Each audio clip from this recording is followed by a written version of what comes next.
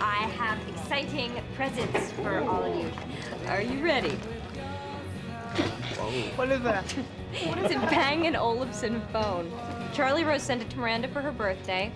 I looked it up online. It's $1,100. What? Wow. Yeah. And I have some products, Mason Pearson hairbrushes, a little Clinique. Ooh. Oh, damn it. I love your job. Oh, one more. Little thing. Do you want it? Give me! You want? Oh! Give me! I think she likes it. Oh my God! This is a new Marc Jacobs! This is sold out everywhere. Where did you get this? Miranda didn't want it, so. Oh, no. This bag is at $1,900. I cannot take this from you. You can. Why do women need so many bags? Shut up. You have one, you put all your junk in it, and that's it, you're done. Fashion is not about utility. An accessory is merely a piece of iconography used to express individual identity.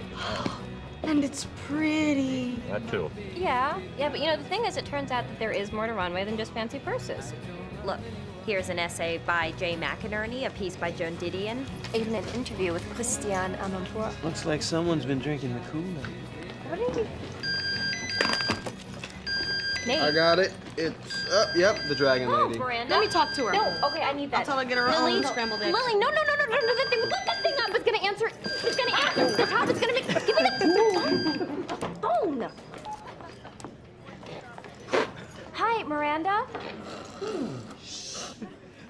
Absolutely. I'm leaving right now. Now, you guys didn't have to be such assholes.